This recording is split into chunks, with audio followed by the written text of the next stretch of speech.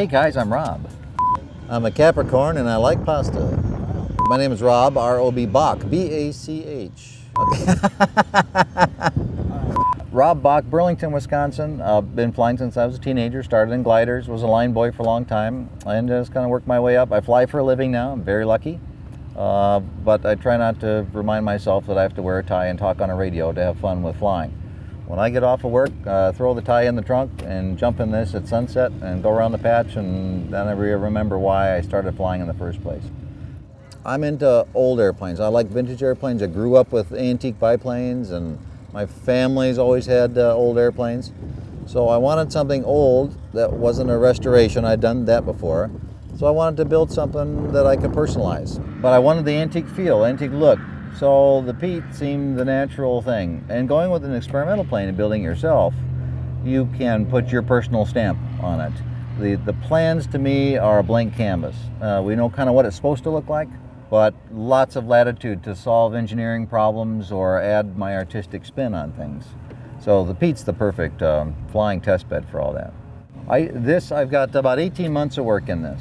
And the story that personalizes this airplane is I was getting close to finishing and getting ready to paint. And my very dear friend, after 40 years, decided to stop flying, and he retired, and he was kind of moping around the airport. And so we got him up in a Pietenpol, and he came down just smiling ear to ear. And so I pulled him over to the hangar and said, Brad, this is your airplane. We'll work out the money stuff later. Just tell me what color you want. So I customized it for him. He's quite a tall man, so I had to push the rudder pedals and brakes out especially for him. And he was part of the creative process at the end, doing the color. The artwork is his idea. Some of the creature comforts inside, the size of fuel tank. So I made it personally for him and his kind of flying. And it's worked out great. Of course, that left me with no airplane.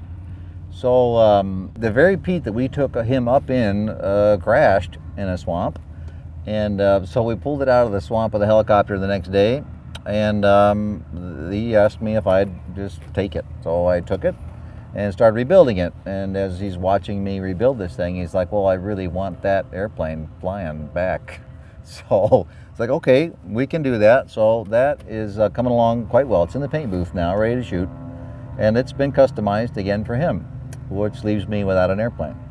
So I decided I should go out and really get some pieces and make one for me. So that's kind of where we are now. And so hopefully next year we'll have all three of them done, sitting all next to each other here at Oshkosh.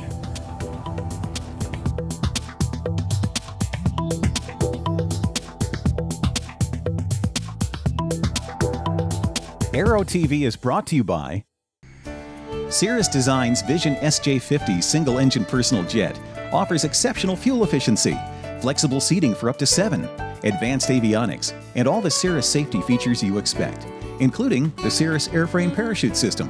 With its V-tail design, the Cirrus Vision is technologically advanced, yet engineered to be simple to fly, to allow owner pilots more lifestyle pursuits than any other personal aircraft. Learn more about the Vision SJ50 at cirrusdesign.com.